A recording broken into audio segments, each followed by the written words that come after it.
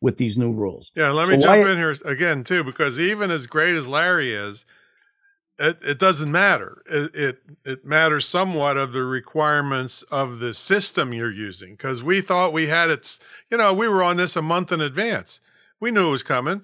So it got everything ready, and then boom, the day it hit, AWeber had some more specific requirements, and we had to hustle and fix those real quick, and then the emails went out. Yes, exactly.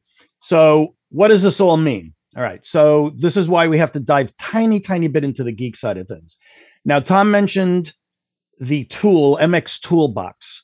Now, it's actually a website, MXToolBox.com. I'll have all this information in the show notes, including links for all the different things I'm going to talk about today.